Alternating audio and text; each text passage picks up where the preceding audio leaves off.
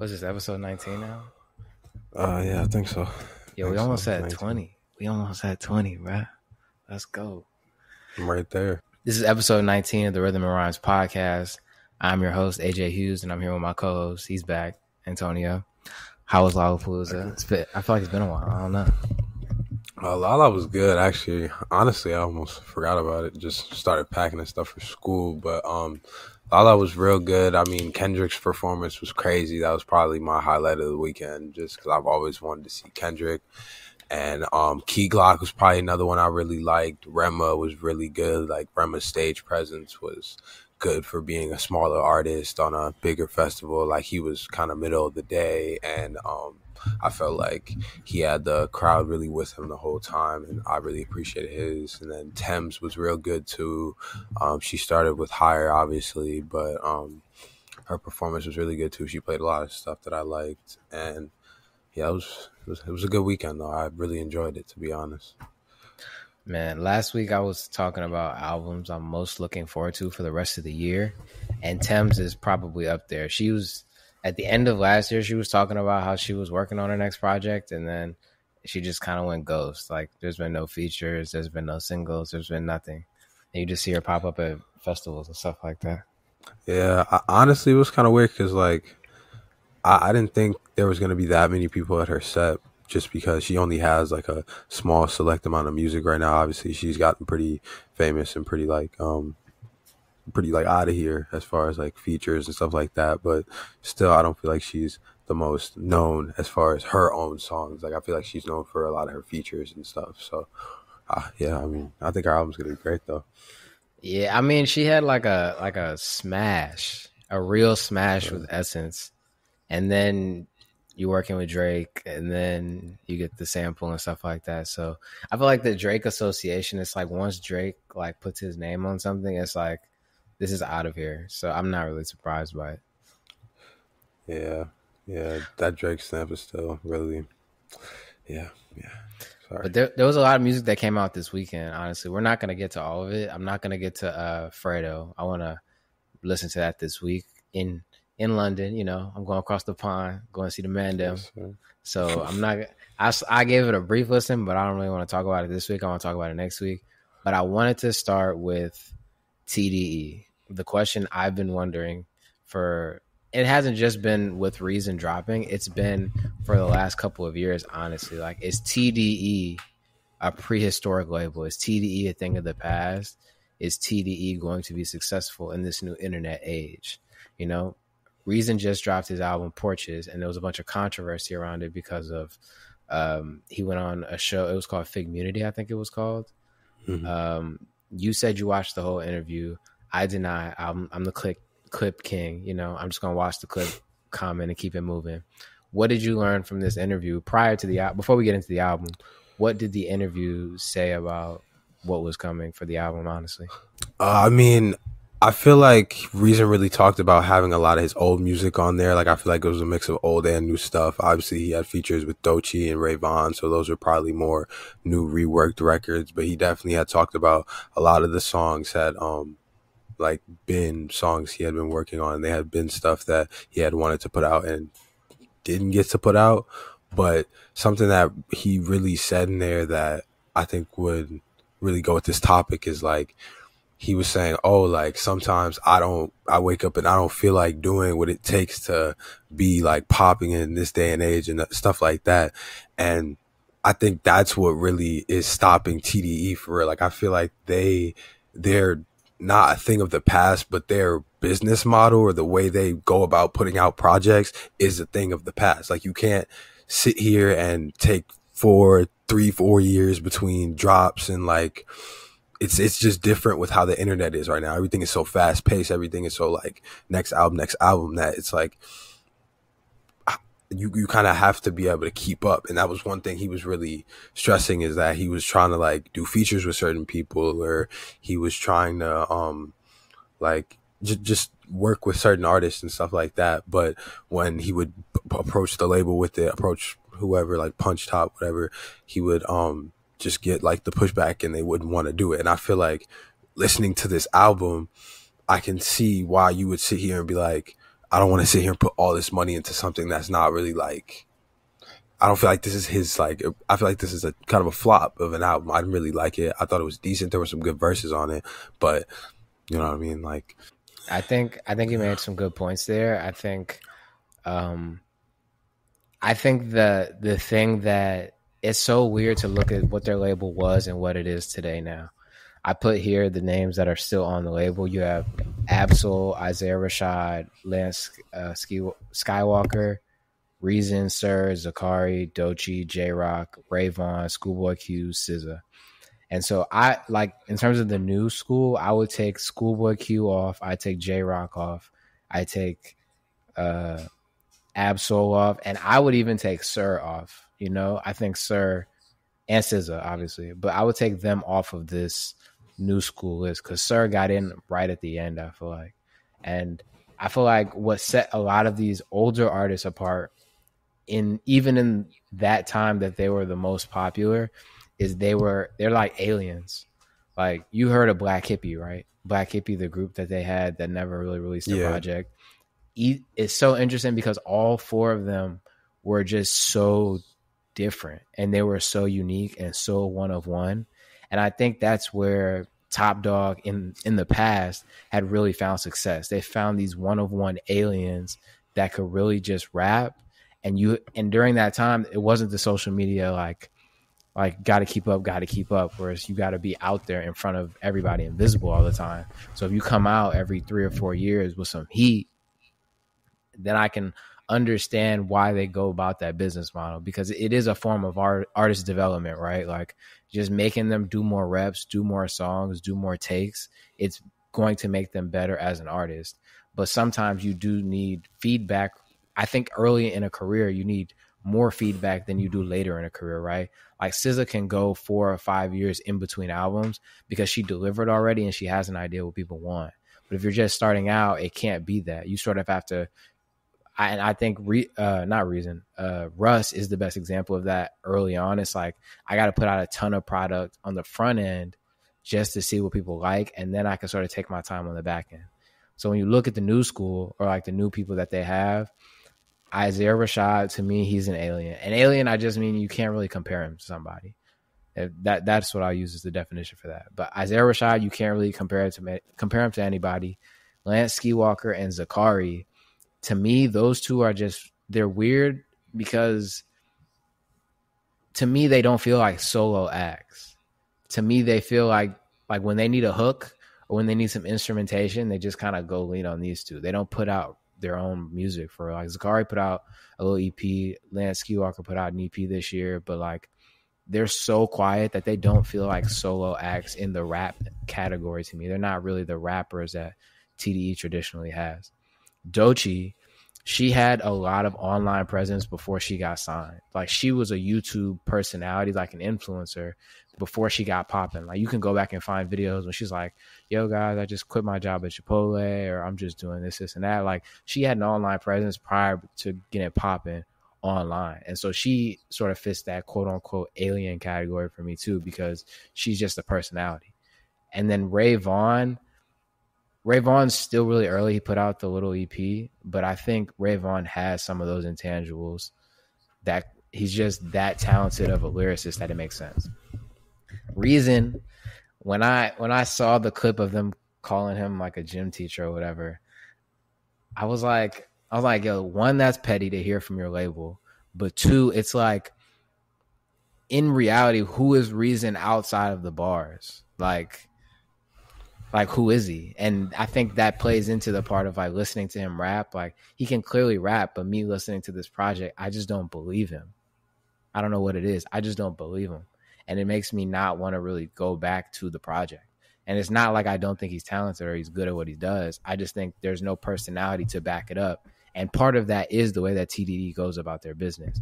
So I think it's partially him because he doesn't have that much of a online personality or presence or a medium to show his personality through that's not music. And the fact that TDE is sort of restrictive in how they go about releasing artist music. Yeah, I feel like he just didn't really show like the type of like grit and grind it really takes to be in a faster paced industry. I feel like somebody like you said Russ, I would even say somebody like La Russell too. Yeah, I guess maybe the question, let me ask you this then. Okay. Is TDE, I don't want to say they're a thing of the past. I think is the model that they run not good for artist development of new acts in today's era? I think like you get a finished product and you go to a TDE, they're going to help you put out a good body of work. But I think in the beginning, like they just don't have, they're just not the social media, internet media savvy to get an artist some sort of fan base initially. You know what I mean? So maybe is that the question? Like, do they not need to be in the early artist development stage anymore? Is that just not for them? I just think that the way that they go about their early artist development just isn't, it doesn't fit with what today is. You know what I mean? I feel like that's what I'd say about it. Like, Okay. that's kind of what I started with too. Like, I Yeah. just feel like their business model, the way they go about just taking a bunch of time between even releasing content with artists, doesn't really work for how fast everything is at this. We'll see. I mean, we'll see what ends up happening with them. I think this was definitely interesting to see on the timeline for sure. Like I kept seeing people saying that that Dreamville did more for Reason than Top Dog did. And that was really funny because he was on every Revenge of the Dreamers. Let's get into this second album. This was the album I was most excited for this weekend. Uncle Wafffle's released Solace. This was a 42-minute Amapiano album. If you don't know who Uncle Waffles is, she's an Amapiano DJ from South Africa. And I think that this project was definitely a step up from the last project. Amapiano was something that's definitely not a hard sell, but if you haven't gotten into house music prior or into Amapiano prior, there is like a little, like not a barrier to entry, but it's like you have to really give it a chance. And I love this project. I've been bumping it all week, and I wanted to use it to talk about like the music industry's live music problem or live concert problem, right? We've talked about on here prior how prices of tickets are increasing, how prices of touring is increasing, and how this sort of plays into how labels think they can't break a star today, and they're having trouble with that.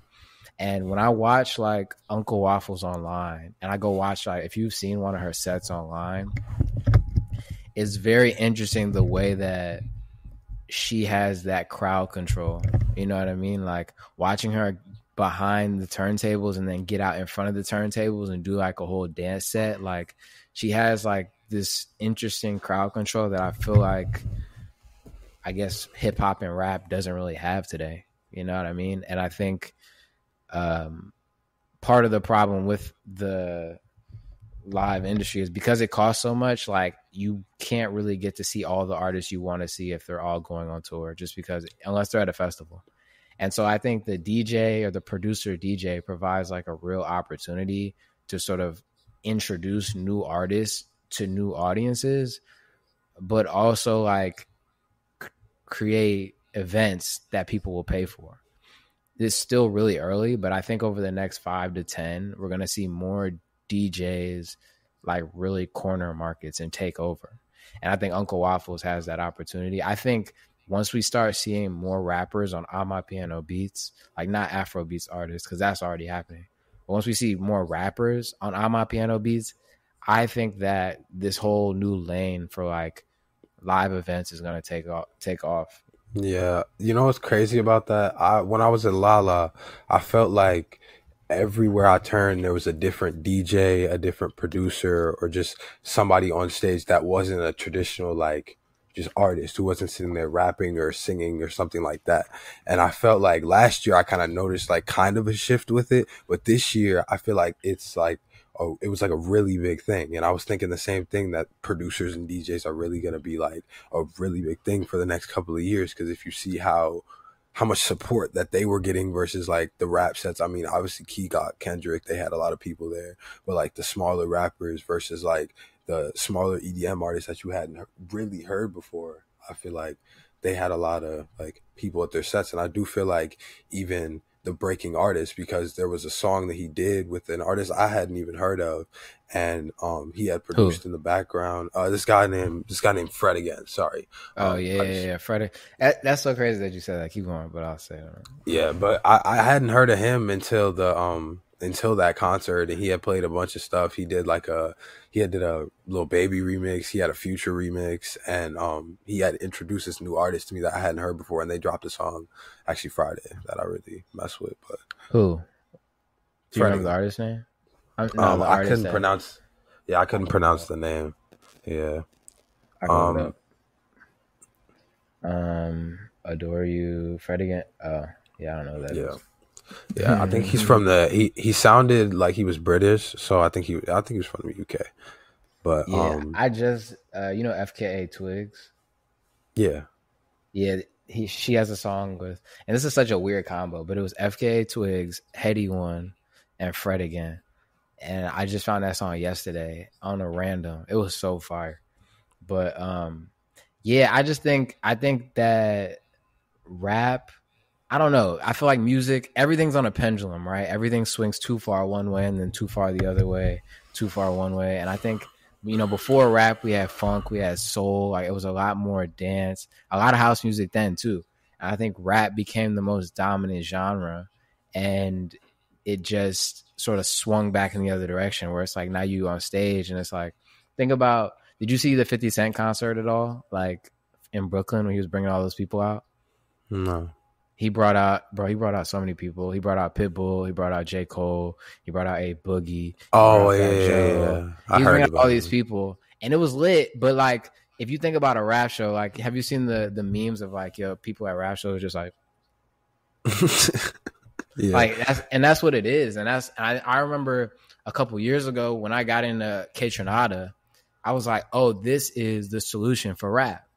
You know what I mean? Like getting people to the live events and getting them excited at the live events is so hard. And DJs have more of a pulse on what makes people move than anybody because they're just playing records they're looking at the crowd's reactions. So the producer DJs, I think, are going to run the next couple of years. And so I just wanted to give a couple of them that I think people should look into to sort of give an example of what I'm talking about, because I think in hip hop, I don't want to say we have bad examples of this now, but we don't have examples that are serving that purpose, like getting people to dance and move again. Like DJ Khaled isn't doing that. DJ Drama isn't doing that. They do their own thing in their own right. But I want to say, if you're looking for art, producer DJs that are in this vein that we're talking about, I would say start with K Tronada. And then I would say look at DJ Spinall. I would also say look at Uncle Waffles. Hers is a little different because she's doing on my piano. But I think there's something about on my piano, bro, where I just think it's not going to be a wave. Like it's going to be a mainstay in music just because of the sonics.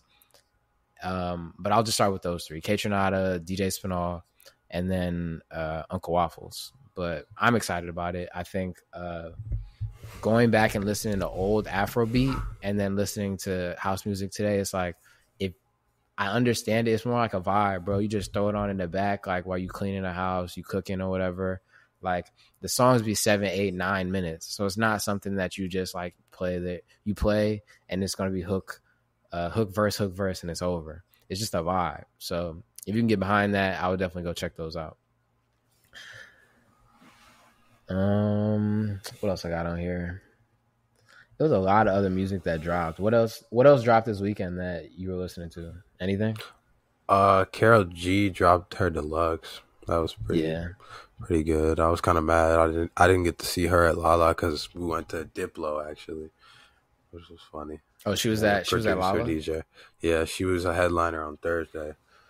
And I heard her from the other side, and I was sitting there kind of sick because one of my friends had went with a girl he had met, and I didn't want to lose my two other friends. So I was like, I'm not gonna just leave and be by myself. And yeah, so I missed it. I heard her playing the song I wanted to hear too. I was so mad about it. She's so fire, bro. I started really Yeah. digging back into her catalog a couple of days ago. I enjoyed the deluxe though. Did you hear the Kali Uchis record? Did you hear the Kali Uchis record that she dropped last week? I talked about it, but I didn't know if you No, heard it. I didn't Yo, hear it. No. yo, that shit is nuts. That shit is actually nuts. Um, but Kali Uchis was on the deluxe, Mm-hmm. and I'm just gonna use this as a mini transition, just because Kali Uchis says she's in her next era. This is her Spanish bag. You know what I'm saying? I told you how she's switching off back and forth. That song last week, it had JT and El Alfa on it, the Dominican artist. That shit Yeah. was a bop, bro. That shit I like that song a lot. Yeah, I gotta go listen to that. Then I actually like Alpha a lot. Yeah. Anything else you heard this weekend outside of Carol G? Or that was pretty much it? Just that and Uh, Reason. I mean, Trippy Red, but I didn't really get much into that. I heard like 2, 3 songs off that. I didn't really want to get into the sad bag, so I left it alone. Yeah, I listened to a song off of there because who was on the album where I was like, looks like an interesting collaboration, and I went to go listen to one song. It was who was it?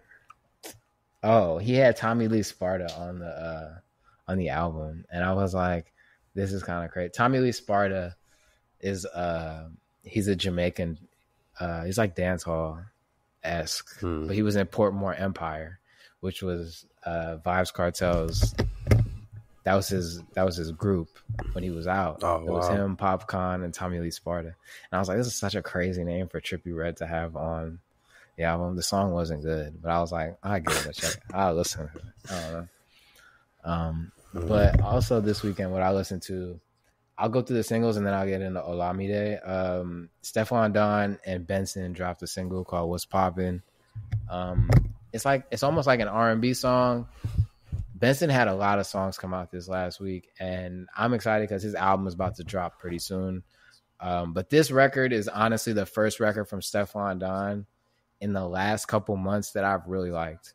You know, I've been a fan of Stephon Don for a while now, and I just feel like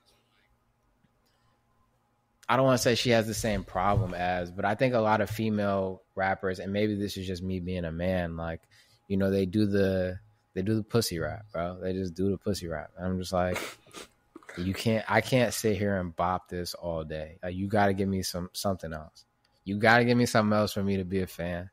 And this was that. You know, I'm excited. Stephon Don's supposed to drop a project soon. She said she had a project like 8 or 9 months ago. So we'll see when she plans on dropping that. But that was a good single that came out.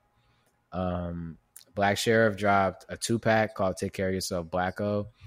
Um, they were all right. I think he's so early in his career. I think he's still 20 or 21. And so a lot of the songs he's putting out now feel experimental, and I'm fine with that. You know, I think he has a dope voice. Like, you know, when you hear somebody sing over tracks and then you go hear him live and it's like, bro, this man can't sing. It was all auto-tune. Yeah. It wasn't that for Black Sheriff. I saw him at Afro Nation, and his voice is actually really nice. And whenever I see somebody like playing around like this, throwing out singles, I think Burna Boy said that his grandfather told him one time that your voice is like an instrument. And I think about that a lot. But listening to these songs, like, you hear him going in and out of different melodies and like different pockets. You're like, oh, he's just trying to figure it out right now. But I did like the second song on there. It was Simmer Down. I like that one a lot. So if you're into Black Sheriff, definitely go check that one out. He's from Ghana. He's really dope. And the last project I wanted to talk about this week was Olamide Unruly. The way this has been described to me, the Afrobeat scene over the last 5 or 6 years, right? Like, we look at the big three now as Wizkid, Davido, and Burna Boy, but Burna Boy to Africans wasn't in that. Burna Boy wasn't in the big three up until recently. It was Olamide, and Olamide is in front of. He's in charge of YNBL, or it's a YNBL or YBNL. I think it's YBNL, but that's where Fireboy DML and Ashake are signed. They're signed to Olamide, and Olamide is signed to Empire. So it's like a little conglomerate, and it's been interesting to sort of see him pop in and out of the music scene as these two have been becoming more stars. Like, Fireboy DML has been having a good 2023. Ashake has been having a good 2022 and 2023. So I was interested to see how this project was going to go for him. And honestly, I really liked it compared to those other 3 artists or other 4 artists that I named. Olamide is like a rapper. He's a rapper's rapper. You know what I mean? And so it was interesting for me to actually listen to this project compared to the other Afrobeats project I've listened to over the last year or two. I think Black Bones is the closest rapper from Nigeria that I listen to that I really like. So this was just definitely a different type of vibe for me. He had a bunch of different features on here. He had CK, he had Benson, Ashake, Fireboy DML, Rema. I would say my favorite song on this project is Come Alive with Benson. I'm just a really big Benson fan, and I think Benson smoked his verse.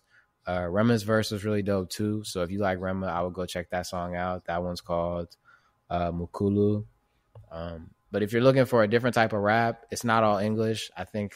I don't know what language he's speaking in. I don't want to jump out on the ledge and guess, but it's not all English. Some of it is. But if you're looking for a different type of rap, go check out Unruly by Olamide. Yeah, this definitely looks interesting. I mean, even the cover. I'm a big cover guy. I feel like if your cover draws me in, I'm going to want to go listen to your songs, see what it's about at least. Do you have a song for us this week? What has been your most listened to song? What do you want to share with the people? Well, I mean, I talked about the Karol G album, and the song that I liked off there was Okie Dokie. It was the second song on the deluxe, and I would say go listen to that. I really appreciated that song this week. It was heavy in my rotation. Song I got for y'all this week. It's an artist out of the DMV. Her name is Simi Liadi. She's a friend of Joyce Sumaru, one of my favorite singers. She hasn't really put out music recently, but Simi Liadi did. The song is called MSB. I definitely like this song. I'll give y'all another one too, because Luciano, he is a German drill rapper, odd enough, and he has a song that I really love with Bia, and they just released another one called Mama, and that's a crazy bop. So if you're looking for some drill music, go listen to Mama by Luciano and Bia. You about to be a Florida boy soon, bro. You ready? You ready to be down here with me? Yeah, I mean, I'm kind of sad to be packing everything up, but yeah, I'm definitely ready to leave, I guess. Yeah, I don't know. I don't really feel great today, but. Well, we'll get back to y'all next week. You know what I'm saying? I'll be in London with the Mandem next week. I don't know how we're recording, how I'm recording. We'll have something out for y'all for sure. But this was a shorter episode this week. You know, we just hard-hitting topics, you know, real music journalism. Where else? Where else you going to get it? We'll definitely see y'all next week, though. Peace.